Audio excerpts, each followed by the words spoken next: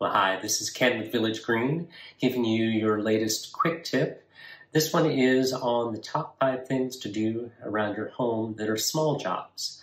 Number 1 is to replace that rusted steel edging around the border of your landscape. What we will do is to put in a stone border. It's called dry stack, where we lightly trim the stones a little bit and then put those on a little bit of sand, or what's called decomposed granite, and that holds it in place. It's a nice spruce up. It's not very expensive, but it really makes a nice addition compared with the old rusted steel edging that most folks start with. The second one would be to add river rock in underneath that tree that's out in front of your lawn. A lot of times those areas won't grow grass, and a little bit of river rock, and again some of that stone border around that area makes that look nice. And as we say, the stone grows really well in the shade. Another idea is in your side yard. A lot of times between the two homes and the fences that are there, the grass isn't growing. And so we'll put in pea gravel in that area or put in decomposed granite.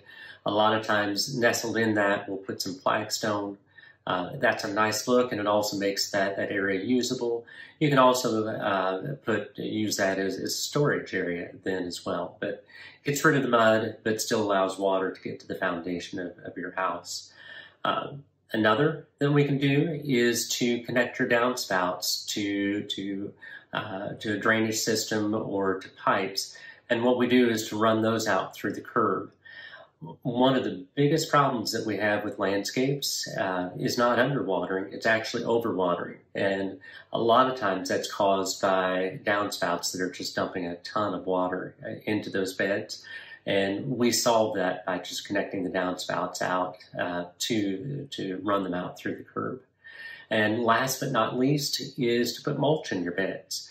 The recommendation is to always have 2 to 3 inches of mulch.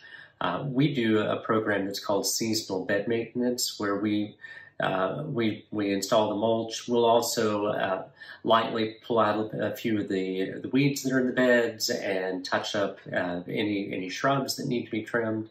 We'll put in a weed preventative, and then we'll put out a couple types of fertilizer. But one of the most important parts of that is that mulch, because what that does is to provide insulation for the roots of your plant from the heat and the cold.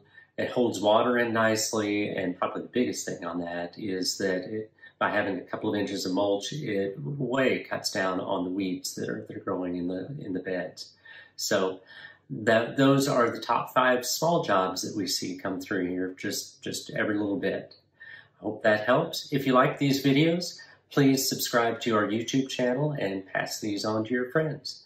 This is Ken with Village Green, your neighborly landscape company.